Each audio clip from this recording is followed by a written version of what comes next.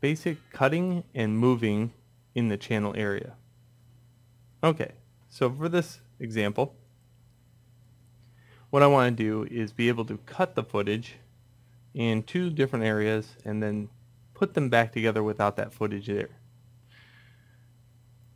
So I hold Shift and click on both of these. Now I have to do that with the right mouse button.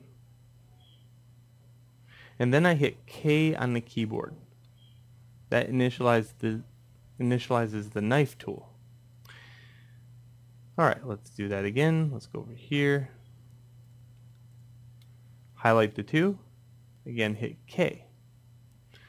So this section here in the middle I do not want. Well, I'm going to delete it by right-clicking on it and hit Delete and erase strips. Now, if I want this to be moved over here, I hold Shift, right-click on both, and hit G on the keyboard, and now it allows me to move.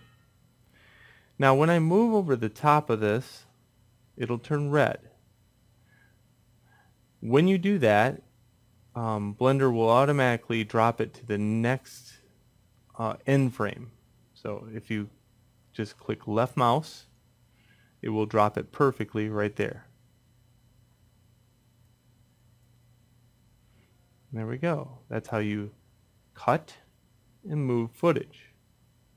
You can now set a new preview range if you wanted to.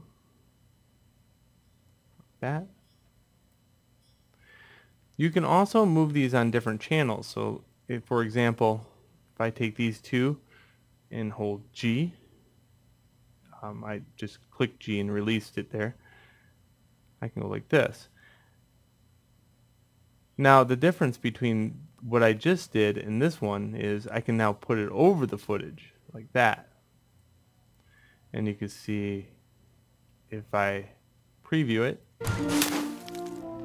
there's an abrupt change between this frame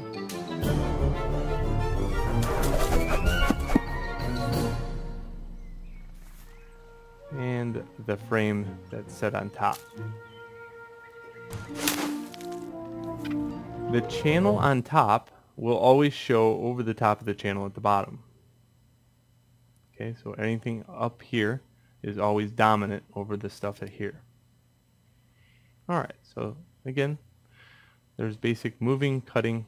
Let's go on to the next video.